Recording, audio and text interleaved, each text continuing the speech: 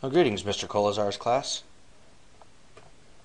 We're going to look into relating the strength of an acid or base to the degree of its ionization, meaning the ability to make its ions. Now, the idea here is, in this diagram in the middle of your page, you've got our dissociation strong acid. And for strong acid, I'd like you to include that it ionizes completely. By that we mean that this is just our strong acid. It's just any generic acid. The anion is going to be the A part. So H plus, strong acids are going to completely move to H plus and whatever the anion ending is of that acid. So in solution we make all 100% H plus and A minus. We have no product, or reactant, left afterwards. Notice there's nothing here. Now for a weak base, what I'd like you to put down is it ionizes partially. So we start out with HB. It's just B is just any negative anion for a weak base or for a weak acid.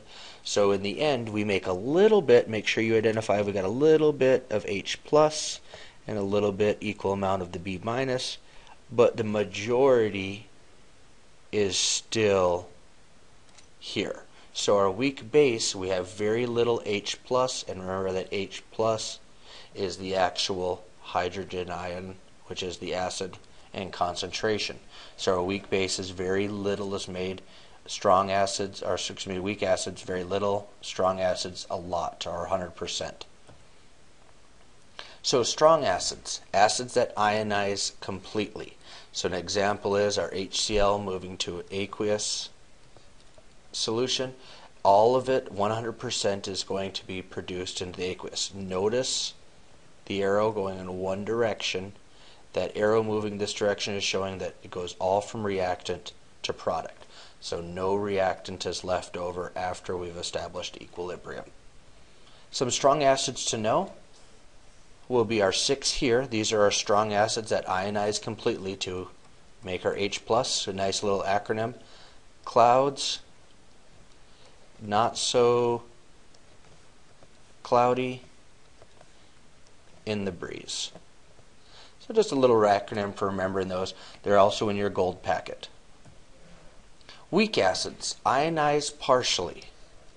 So we're going to have the reversible arrow showing that at equilibrium we're going to be able to have some reactant and some product left over.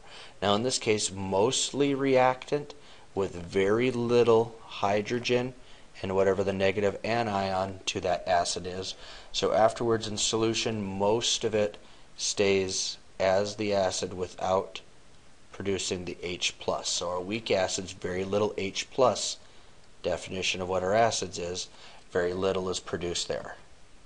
Now reason why this is conjugate base over here, the ability to accept the hydrogen to move back, it wants to accept that H plus more than the acetic acid wants to donate the H plus. So we end up with mostly our starting material, the reactant, in this case acetic acid, and very little hydrogen ion and very little acetate ion. And so that'll be the end of our strong versus weak acids.